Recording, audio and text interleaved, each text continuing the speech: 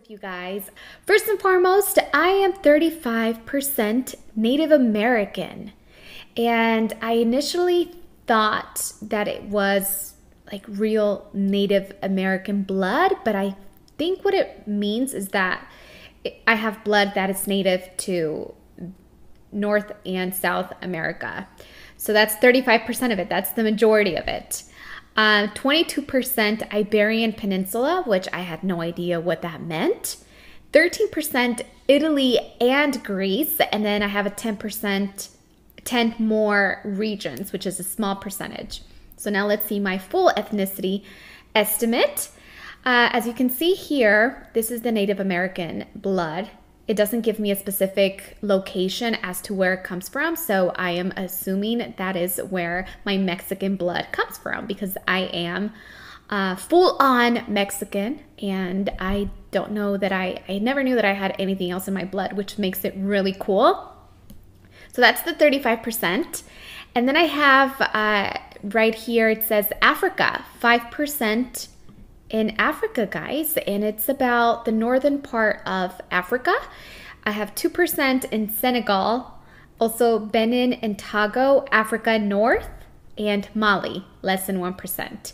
So that's kind of crazy. I have ancestors from Africa, which is cool. What else? 2% Asia. What?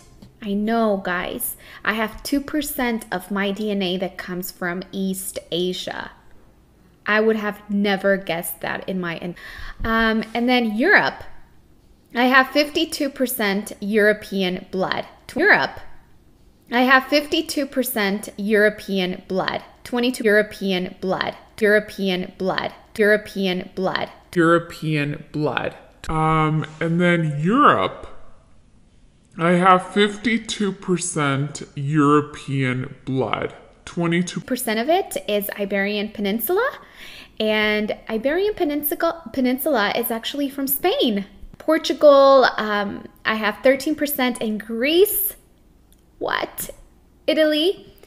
And I was also 13% in the United Kingdom, and I just got back from London, so I actually have ancestors from London, which is super cool. And then I have a few more that kind of feather out to the Netherlands and Germany, France, that sort of region. I'm gonna start off with giving you guys a little bit of background about myself, and then I'm gonna tell you guys what I thought my results were going to be, and then we're gonna get into what they actually were. So some background about myself. I am Mexican American. Both of my parents were born in Mexico. Their parents were born in Mexico, and I was born in East LA. So these are my parents, and they are from Michoacan, Mexico. My mom is from Cualcomán, and my dad is from Sahuayo. These are my two sisters, Stephanie and Diana.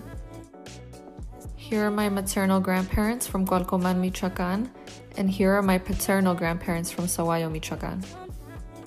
Here we are with my grandma, my mom's mom, and from her end we thought we had Korean ancestry, but that has since been debunked with my results.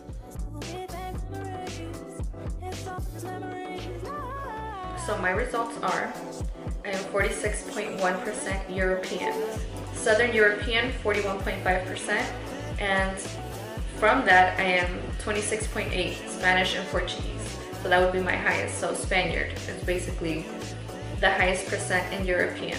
I am 46.1% European, Southern European 41.5%, and from that I am 26.8% Spanish and Portuguese. So that would be my highest, so Spaniard is basically the highest percent in European. The highest percent in European. The highest percent in European. The highest percent in European. The highest percent in European.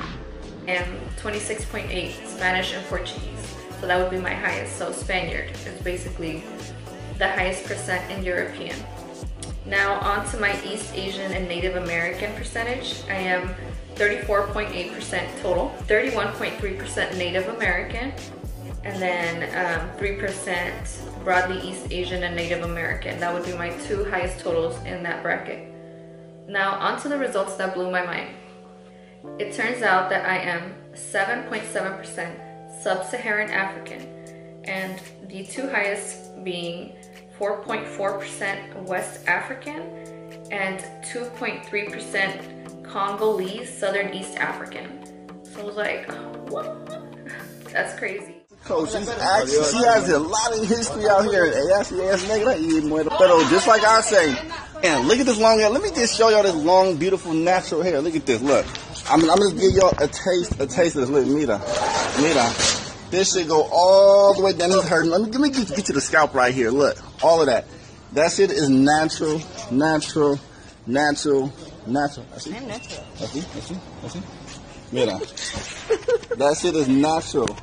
And she's from Mexico. So, y'all can't be mad at me. There's a very confusing statistic about the percentage of white people in America, thanks to a clause in the US Census that refers to white non-Hispanic. Now, if you're white with European ancestry, Asian with Asian ancestry, or black with African ancestry, this may not be something you've ever even thought about. Let's look at the 2010 census. If you check the box that simply says white, this registers you as white non-Hispanic, which makes up 62% of the population.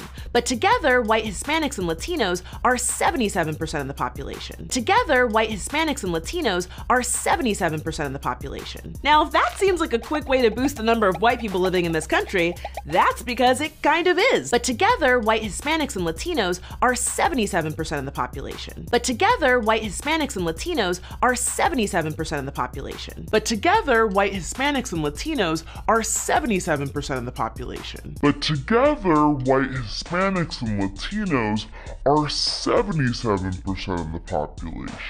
Now, if that seems like a quick way to boost the number of white people living in this country, that's because it kind of is. And if that also seems really confusing, that's because it is. So if you ever hear anyone say, "This is America and 77% of it is white," whether they know it or not, they are in fact including a very large number of people who identify as Hispanic or Latino. If you look at the 2010 census application again, the difficulty is that Hispanic is not considered a race. The census asks you to choose your Hispanic, Latino, or Spanish origin, then choose your race between the 6 categories offered. Not only is this a hell of a shock when you consider that over 55 million US citizens are Hispanic, but I guess the some other race category is supposed to be a passive-aggressive catch-all for their beautifully diverse culture?